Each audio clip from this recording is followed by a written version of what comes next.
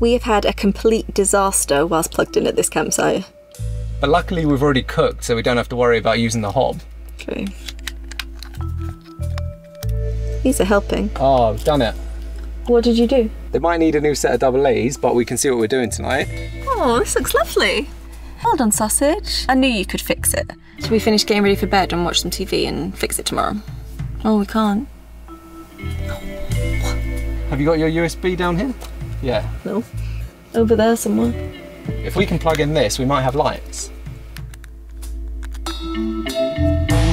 Hey! Look how pretty everything looks. Okay, so just to get everything clear in my head, our fridge is slowly defrosting with all of the food that we've just bought from Lidl in it. We have no way to cook that food because we have no power with which to cook it, and we have no lights and no way to charge any of our phones.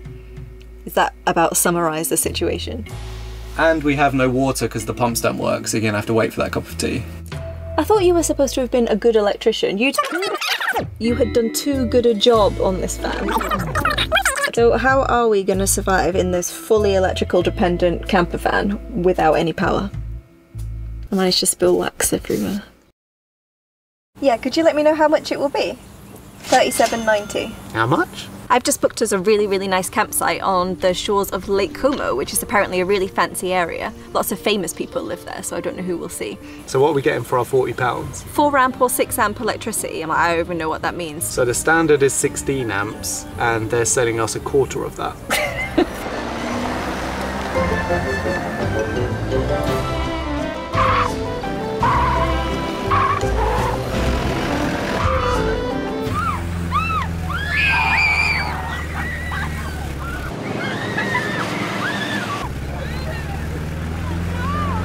When we first stepped out and laid eyes on Lake Como, we realised why it has such a reputation.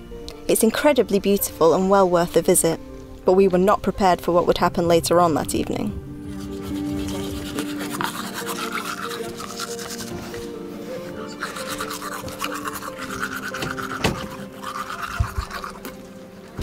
Whoa. What was that noise? What did you do? I just turned the inverter off whilst it was charging. Is that bad?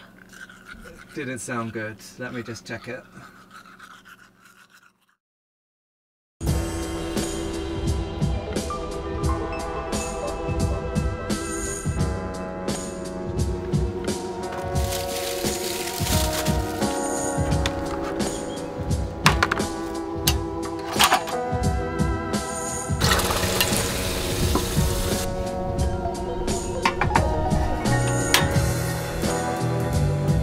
As you can probably see from the background behind me, we have had some slight problems with our electricity. So we have invested in a camping stove so that we can at least eat for the remainder of this trip. But yeah, we are going to have to go and fix this.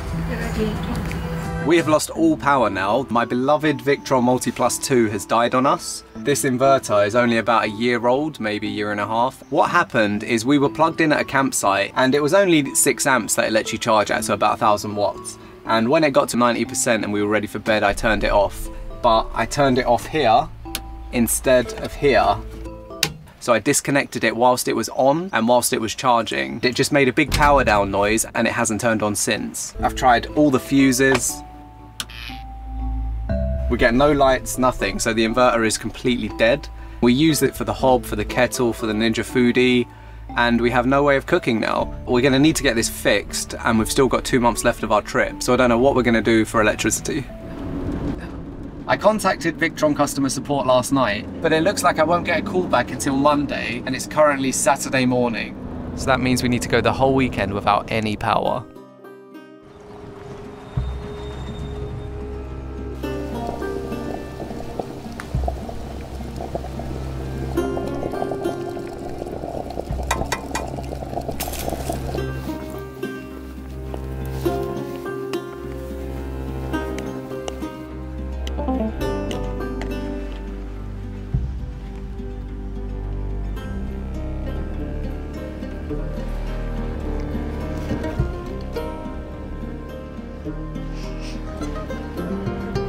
Can we turn the engine on for a bit?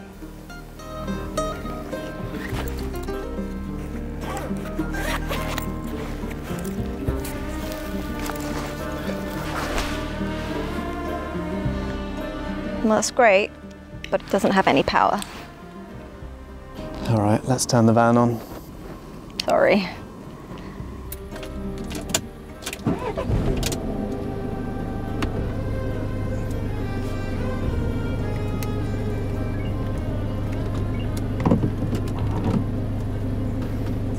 So we've decided to head to a campsite with electrical hookup. It's only 2 or 3 spots at this campsite, but we need the electricity just so we can export the video. We've got an hour drive to get there, so that's the next stop. I'm confused.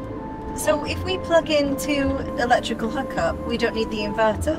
No, we still need the inverter because the way that we wired it up is the incoming power goes directly into the inverter. And because our inverter isn't working, we have no way of getting that power to our plugs. So the only way I can fix this is by making what's called a side plug. This is when you've got 2 male plug sockets on either end of the wire.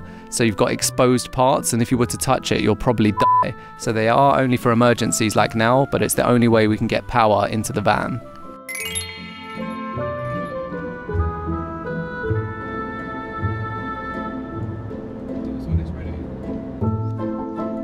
I posted a thread on the Victron community forum saying that the Multiplus had died. Oh, flies. Joe, for the love of God, you're going to kill us. And our guy Paulie B has replied saying that it's a known bug with our exact firmware. So he says if we update the firmware, we should get our power back. I found a way of doing it through the Victron app, and I'm about to hit update device. I understand the risks. The thing's dead, so I'm risking it. But I don't understand how it can put that update onto a machine that's off. I don't know. To GX device, it just is stuck on 0. Yeah, I don't think it's going to work.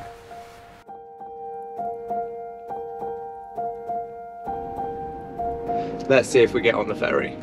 You haven't got the ticket. He didn't give us a ticket. You have to go back in the office. Okay? Well, we have time? If you go quickly, yeah. Okay. We did not make the ferry. Luckily, we got on the next one for free, so that worked out okay.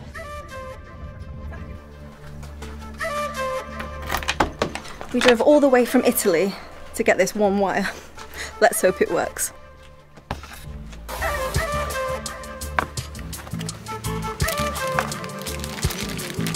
The guy on the Victron forum said that I need this device and then we can flash update the firmware on the Multiplus. Cost us £60, so we better be right. I'm happy to lose £60 on this than to lose £2,000 on that.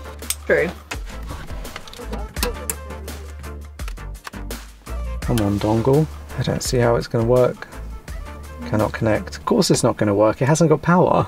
We are 2615 and we're version 490. So we want 2615505. And let's see if we can update something that's turned off. Switch off the device. Oh, I saw a spark. Uh-oh. Switch on device. What? Oh, oh. Something's changed. Make sure it's connected. Can't connect. We might have to ring Victron. Oh, Multiplus. I don't believe this is going to work. Did that say warning only to be carried out by a trained professional? Yay, come on.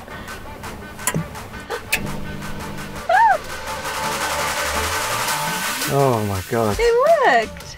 No way. What? I don't understand. What don't you understand? Everything. Firstly, I did not think that would connect to something that's turned off. Should we test it? Yeah. I'm just nervous to press anything. Have faith in Victron.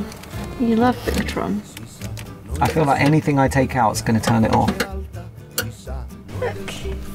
Inverter on. I still don't believe that it's working. Well, I mean, it's on. It says inverter on. I feel like it's going to blow up or something's wrong. Why? Because it was dead. It feels like it. But it wasn't dead. The guy said that the problem was that the software had a bug. So you've updated the software. So now you don't need to be afraid. All right, let's turn some things on. I didn't hear this noise that I'm used to hearing. There it is. All right. Well, that was an absolute waste of time, but at least now we have power. We've taken a little 500-kilometre detour to go home, but we're going to try it again and head back to Europe. Let's go.